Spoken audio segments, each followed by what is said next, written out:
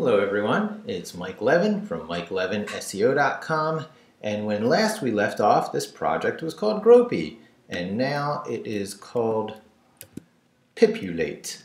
I believe it's a better name. I renamed it twice actually, first as Pypulate, but I felt that was too insider.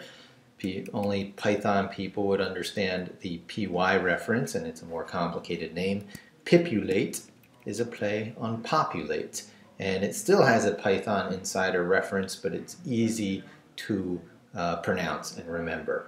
And I also got the .com domain. It's not active yet. And I also scored the Levinix.com domain. So I've got a whole bunch of website updating to do and have nice topically focused websites, whereas currently everything's sort of mixed together. Anyone who has the old Gropey bookmarks from GitHub, it should automatically forward you. And I have violated my rule of having every commit that I do accompanied by a YouTube video. That's only because I added a lot of docstring documentation and inline documentation and comments. So what do I mean by that? Well, a docstring is underneath a function. You'll put typically one line like this, and so long as it's a multi-line docstring, you put a empty line so that tools that create documentation automatically out of your source code have a nice brief one-liner to work with. And then the rest of it, you can document it. There's some conventions like what the arguments are supposed to mean and stuff, but I just used natural descriptions of what they are. So Shift G here at the top, whoops, no, GG. Here at the top, there's this giant docstring, which is the docstring for the module. And per conventions, the first line is a simple explanation of what the entire module or file is, and this is the parent file of the entire project. This little R here is to turn it into a raw character string, because if I got rid of it, it would actually, well, the color coding isn't changing and it would probably still work, but I do have a backslash right here. Oh, it's probably working because it's trailed by a space, and a backslash trailed by a space has no meaning, so it knows not to treat that as an escape character. I'll keep it like this. It's a little less confusing to have that lowercase r, but putting that lowercase r means don't use escaping for backslashes and stuff that it might find. And now for people who are following the project and sort of lost track of where we were going with this, we're actually going to be able to turn these functions into functions like tweets and pluses and shares and likes. And when you hit the, when you run the program, which will actually be done from a bookmarklet up here, the same way as when you click Mike Levin SEO, it will replace the question marks with the output of the functions. And the functions are currently at the bottom of the file. Now I'll use my Shift G, and you can see the func1 and func2. These are functions that are going to be turned into modules or external extensions, be put in a separate file. And these very generic names like func1 and func2 will be replaced by the much more useful names, even like title and meta description and stuff like that.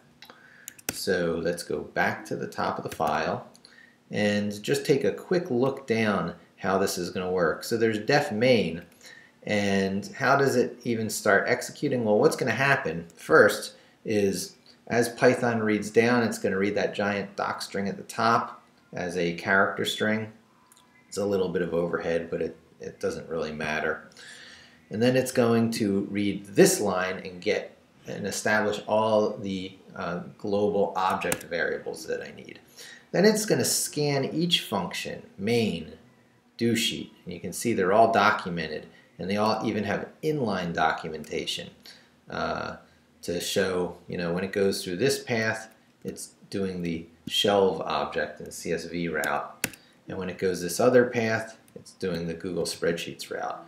I'm thinking of breaking those out with the Python equivalent of a switch statement. That might be my next video.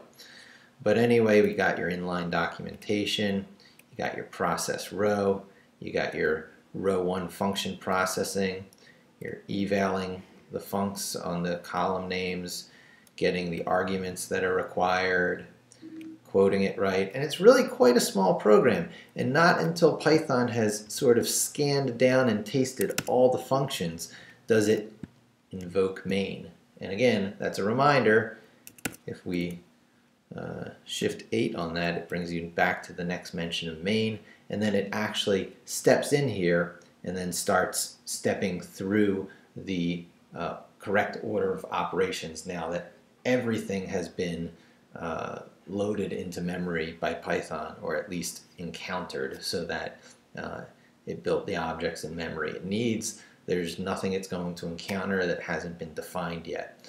So Python scans from top to bottom and then starts invoking in the order you define it, which I happen to also have made top to bottom. So main leads to do sheet leads to process row, one row at a time. Each time a row is processed, well, row 1, if it's row 1, then all the function requirements are established, and then it goes on to row 2, and every time it, as it steps through the rows, every time it encounters a question mark, it tries to execute the correct statement that needs to be executed to get the return code for that question mark, so that they can replace the question mark with the correct value. And get arg value is actually in building the character that is going to be, or the character string that is going to be evaled. It looks a lot like a function call. And then the functions that are currently callable. And that's an overview of Pipulate so far. And I like that name Pipulate a lot more, because you can say, well, it's set up, now it's just time to Pipulate it. Thanks for joining me. Hope to talk to you soon, and don't forget to subscribe.